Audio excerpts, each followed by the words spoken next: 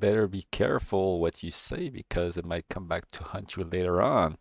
This is something that Sony is going to have to learn, considering that months ago they said during the trials for Microsoft Activision like buyout that they were scared that Microsoft owning too much of Activision Blizzard could mean that they would raise prices because then they would have an incentive to make people pay more to get exclusive access to games. Well, it turns out that PlayStation Plus is now increasing.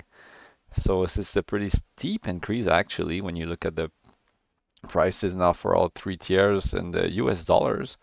We're going from $60 to 80 on the essential tier, from let me see, 100 to 135 on the extra tier, which is a $35 increase, and 120 to 160 on the premium tier, which is the one that you need if you want all the, I think the streaming stuff as well as all the classic games, I believe, and the PS2 emulator that everyone says doesn't work really well. Well, that's what you're gonna have to pay for now for a yearly access, which I guess, let's see, does it come out to 100, 160 divided by 12, which is like what, 13 bucks or so a month.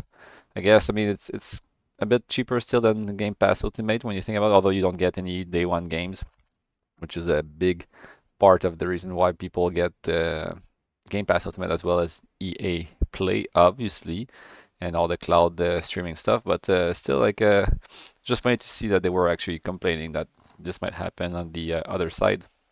And it turns out they're the ones making the moves now and raising prices.